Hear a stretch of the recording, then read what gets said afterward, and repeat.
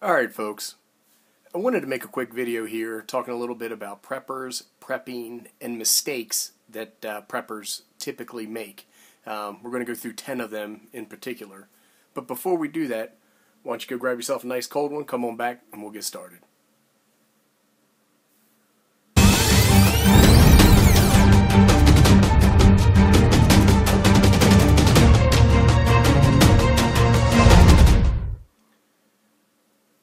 Okay, hopefully everybody made it back, and in this video I'm not giving any advice. I'm just talking about my perspective on prepping. That being said, keep in mind that I am not a doomsday prepper, an expert prepper, or prepper professional, any of that kind of stuff.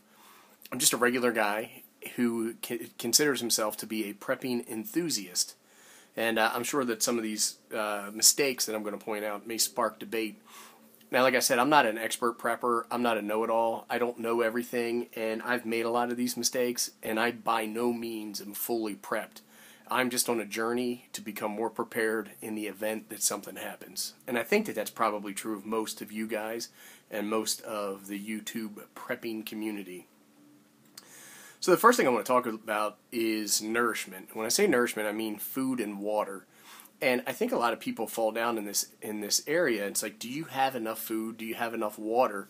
And that's sustainable food and water, food that you're going to eat, not dehydrated food that you need water to eat.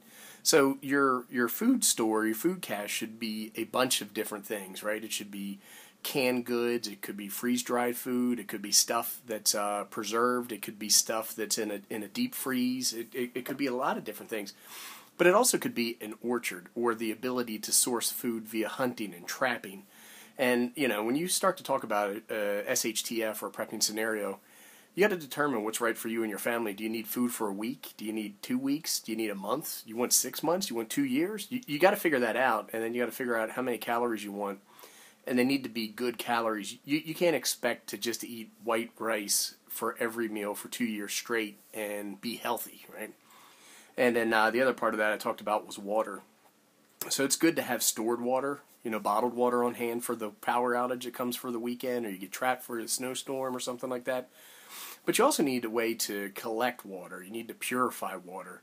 And again, you know, do you need a week, 2 weeks, a month, 6 months? How much water do you need? How many people are you going to be taking care of? And are you expecting other people to come to your house and want to drink your water?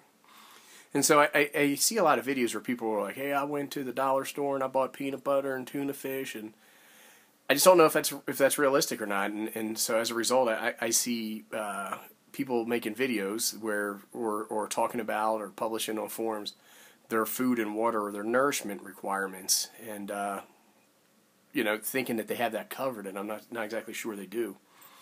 The next thing I wanted to talk about was security, and the reason I wanted to talk about that is that, you know, if you're going to bug in or even bug out, you need a mechanism to protect yourself, and that's from all kinds of things.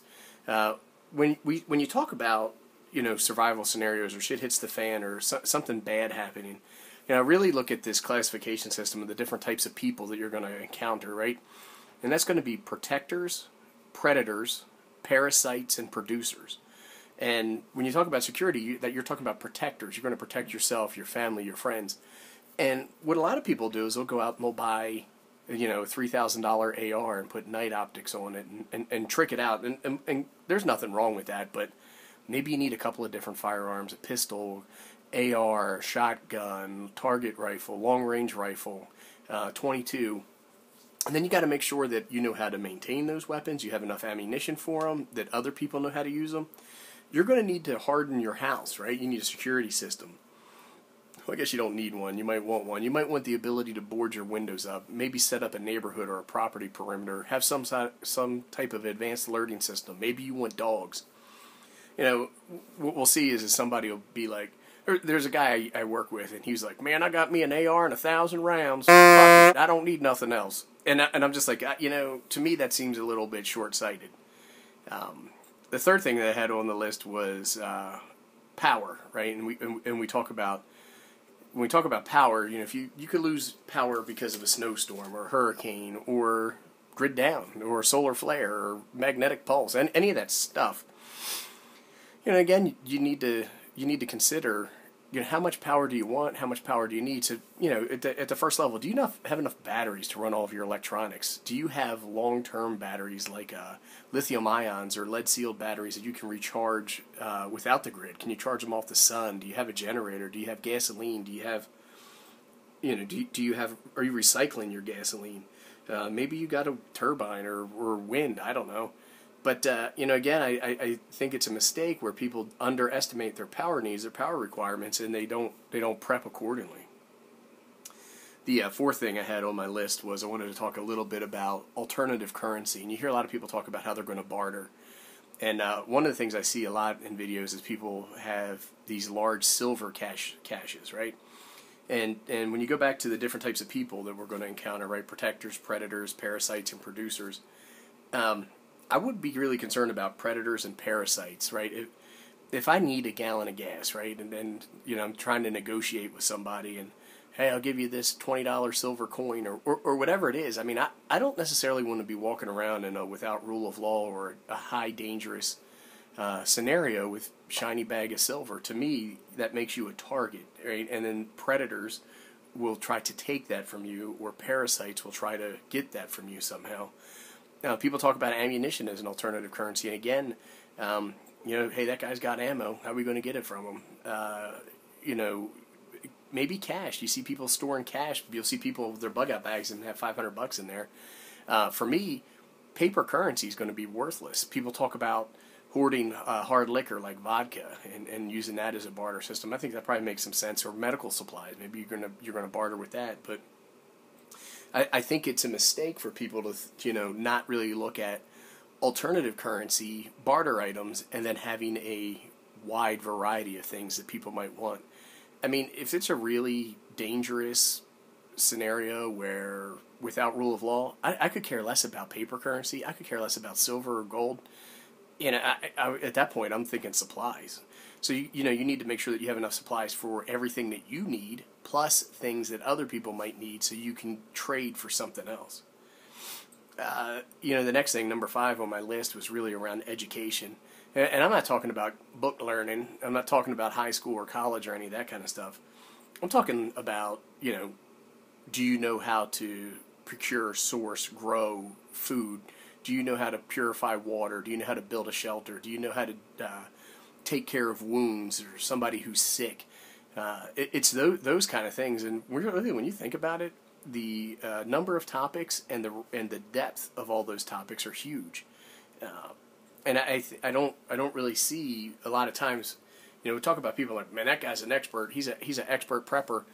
I'm sure if you sit down and you do an inventory of somebody's skill sets, their capabilities, and their knowledge, you're going to find gaps. And so I guess my point is that if you really want to be a prepper who really can take care of themselves for a medium to long term scenario, and I'm talking like 2 months to 2 years, somewhere right around there, you better know about electricity, carpentry, you better know about thermodynamics, food, water, agriculture, hunting, trapping. The list is endless, and it's a lifetime. It's a constant quest to build skill sets like shelter building, fire building. It really will take you. You could never stop learning, right? So you constantly have to keep going after this education, grabbing and learning and growing. The sixth thing is something that I really see a lot of deficiencies when I hear people talk about prepping or when they talk about bug-out bags and stuff like that.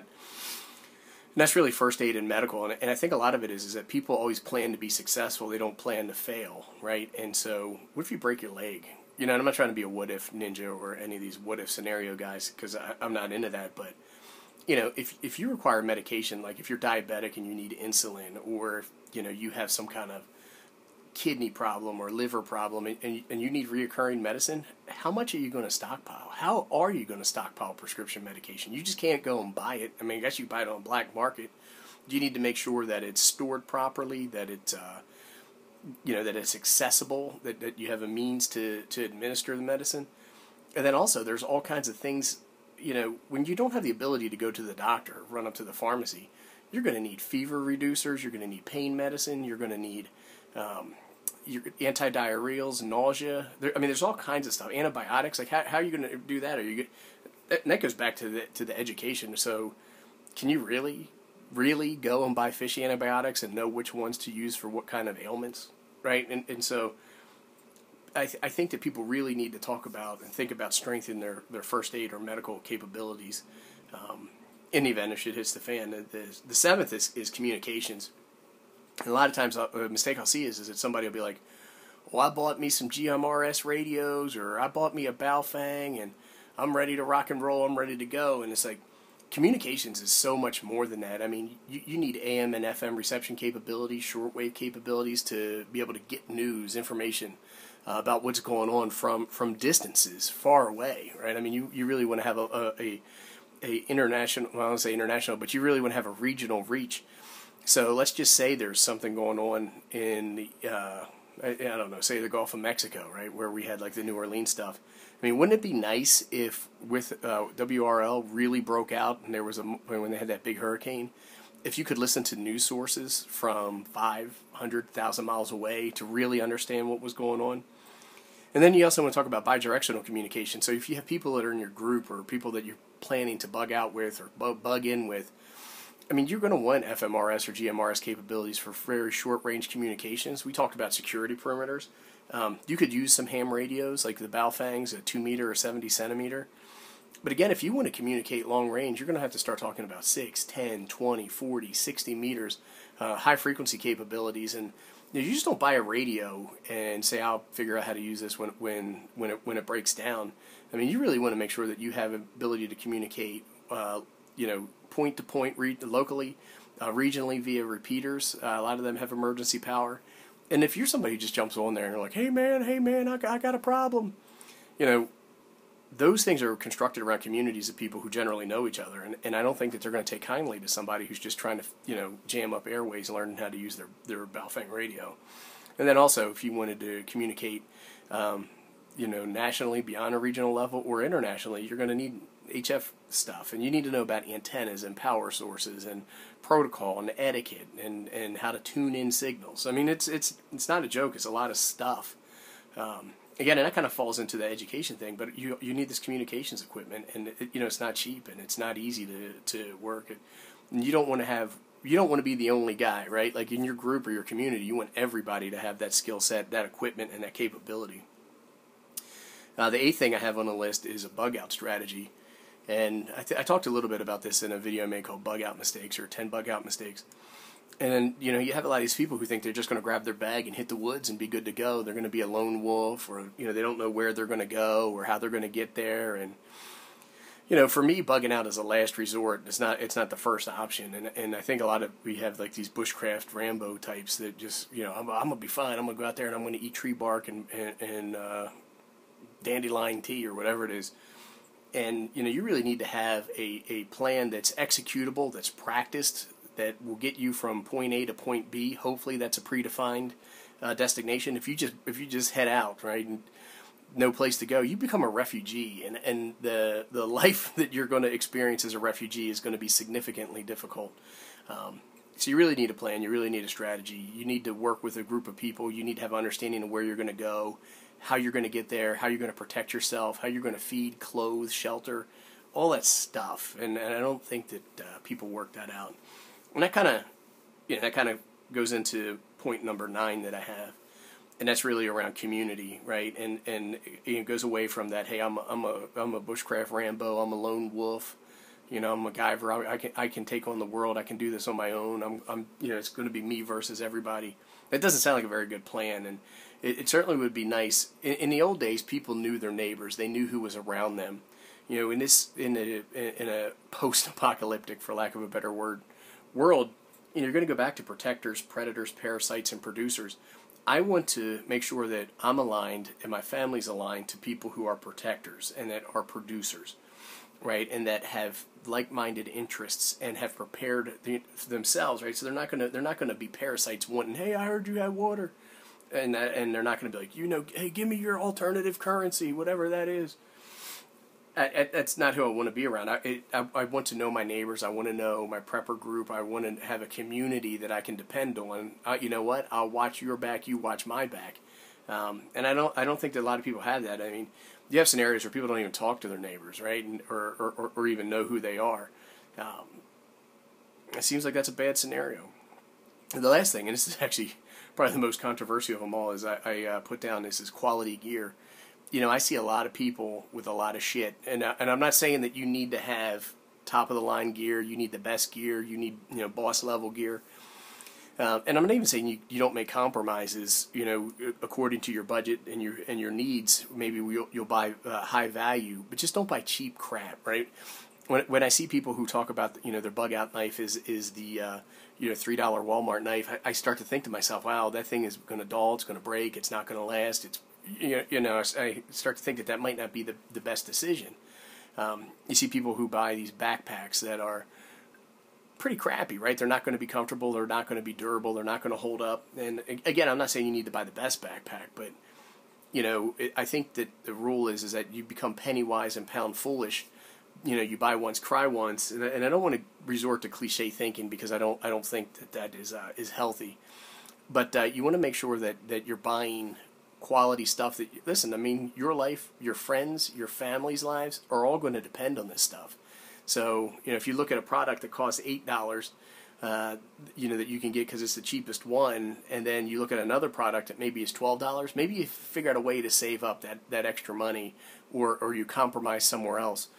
Earlier in the video, I mentioned that prepping is a lifetime journey. You're not going to be fully prepped in 6 weeks. You're not going to be fully prepped in 2 years.